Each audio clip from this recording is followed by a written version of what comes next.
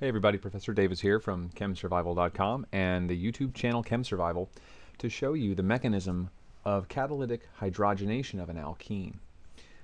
So what I'm showing you here is essentially what happens when you take an alkene and mix it with hydrogen in the presence of a catalyst, which is usually something like palladium or platinum on carbon.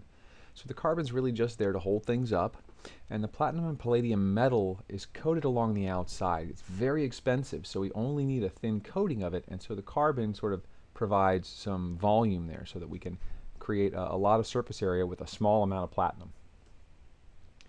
So we're going to take an alkene and a hydrogen molecule and react them. But the reaction takes place at the surface of this catalyst. Now the first step in this process is that the hydrogen molecules will break apart into neutral hydrogen atoms on the catalyst surface. Now what's important about this is that this means that those hydrogen atoms are held in space on that catalyst. They can't move until they have reacted with the alkene. So the next step here is that the alkene double bond also interacts with this catalyst surface. And so the alkene comes in like this and attaches itself.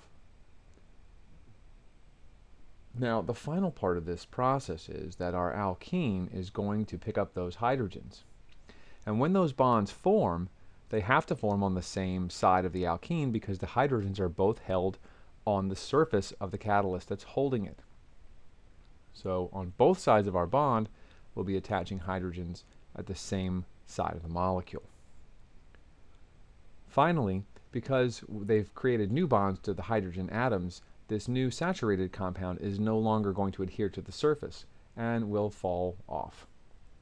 And when this happens, we get the completed reaction with our new hydrogenated compound.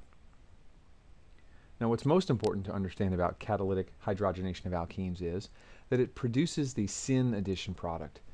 That is to say that the hydrogens have to be added to the same side of the molecule.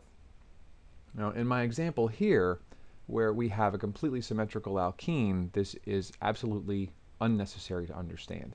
However, when we start working with unsymmetrical or asymmetrical alkenes, it becomes incredibly important to understand because it will affect the stereochemistry of the products.